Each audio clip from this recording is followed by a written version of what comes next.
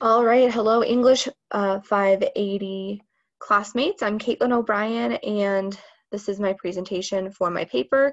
It focuses on gender and marital roles through World War II. This is a working title. I'm trying to find one that fits a little bit better.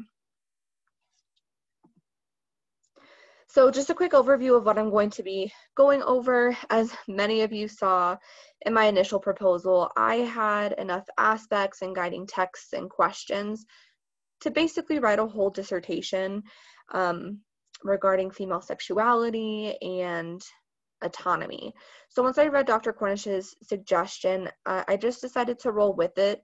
And once I got into To Bed with Grand Music, I knew that I made the right decision. I'm fascinated by sexual liberation and autonomy, as well as gender roles and marital roles, specifically for women. So yeah, let's continue. So through my research, I'm going to dive deeper into female sexuality and autonomy, as well as gender and marital roles. And To Bed with Grand Music really explores these ideas through a counter-narrative. We saw a shift in gender and marital roles in World War I with an effort to go, quote unquote, back to normal life. And when Britain entered World War II, that shift had to happen again, and it happened more intensely. We'll get into that a little bit later. So far, my research shows that there was difficulty going back to normal post-World War II, but it wasn't due to the war. It was more so something that had been building before that. I put all this together in the research question: to what extent does To Bed with Grand Music reflect on the female sexual autonomy, gender, and marital role shift throughout World War II? So To Bed with Grand Music offers Deborah's experience as a counter-narrative of the time. Deborah consistently acts out of typical gender and marital roles for this time, and that's even with her husband's approval to sleep with other men. It's kind of like an unwritten rule for the time. And Deborah's narrative counteracts the idealistic ways in which women were expected to act, and this includes maintaining a home, working on the home front, childbearing, and so on. And in our discussion post, so many of us talked about how we supported Deborah in her sexual and work endeavors to some extent, but we really had a hard time coping with her neglecting Timmy. So in my analysis, I'm really exploring the historical context, so that way we all get more of an understanding of what the expectations really were of this time. So that way we can also understand how To Bed with Grand Music is actually a counter-narrative. And then I'm doing a really deep dive into Deborah and her actions and how that translates into everyday life. So in pre-war times, pre-World War II more so, Britain was still recovering from the surge of female employment during World War I, and there were also fears of women gaining too much autonomy, sexually, socially, and economically. And there were also a lot of concerns around women having multiple sexual partners and getting venereal diseases. During the war, these fears were really amplified and ramped up, especially as American soldiers started coming into Britain. There was substantially more pressure for women to fulfill the roles of men within their households, as well as still maintaining those feminine expectations, wearing makeup, raising the children, keeping the home. Now there's a lot of pressure to really go to work and support on the home front. And these responsibilities then actually remind me of the second and third unpaid shifts that we hear a lot in feminism today. And then following the war, there were these similar issues of women having a really hard time falling back into those traditional roles that they were supposed to keep. And what I found really interesting in my research is that at this point, marriage therapy increased.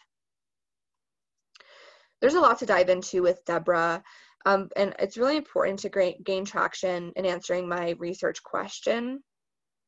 And this process isn't completed yet. I'm still in the process of tying everything together and weaving them together. But whether Deborah intends to or not, throughout the novel, she is actively working against gender and marital roles. And her mother and Mrs. Chalmers like really embody this ideal femininity, ideal female gender role. And this is apparent when her mother points out that, quote, there are fundamentally two types of women in the world, the mother type and the wife type. And I don't think you are really the first sort. And this perpetuation of ideal femininity planted these seeds of doubts in Deborah that kind of pushed her to say, yeah, you're right. I'm actually really bored and I'm hating my life right now. So she goes and pursues work on the home front. Her sexual relationships increase to the point of no return, if you will. And by the end of the novel, she's putting her desires and pleasures first and really struggling again to fall back into that role that she was when her husband was there before the war. In regards to her motherhood, this thought has crossed my mind a couple times.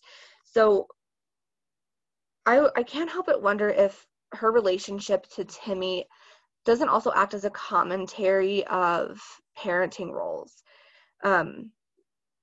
It's more socially acceptable for men to go away for the purpose of work or defending one's country, and he can do whatever he pleases while he's away. And in this context, most likely having a lot of sexual encounters. Regardless of Deborah's intention, she does the same thing. She takes a job in London that's away from her child, and she also has those sexual endeavors. And, you know, many of us talked about this, and we had the same issue of like, well, why is she doing that? That makes her a bad mother, but not placing that evaluation on her husband as well. This isn't a judgment on any of us by any means. It's more so a reflection of a double standard that exists. And then lastly, the last point I'm going to make here is Andrea Adolph points out in her piece, at least I get my dinners free, Transgressive Dining, and Laski's To Bed with Grand Music. She points out that basically Deborah is barely an embodiment of feminism, and she's also referred to as a feminist killjoy because there's no true rhyme or reason for the things that she does except for out of boredom and displeasure with her life. So I'm going to leave that there for now, and I'm going to move on to the concluding statements and questions. So first off, I'm really looking forward to making these deep connections, but I'm worried that I'm still really broad in my research, or that I'm not digging deep enough, or that it's still kind of skewed and all over the place. And I would love to know what your thoughts are on that. I would love any feedback or ideas that you all have to offer, and I look forward to seeing what you have to say. These are the works I consulted throughout my analysis, and I hope you enjoy the rest of your semester. Summer's almost here.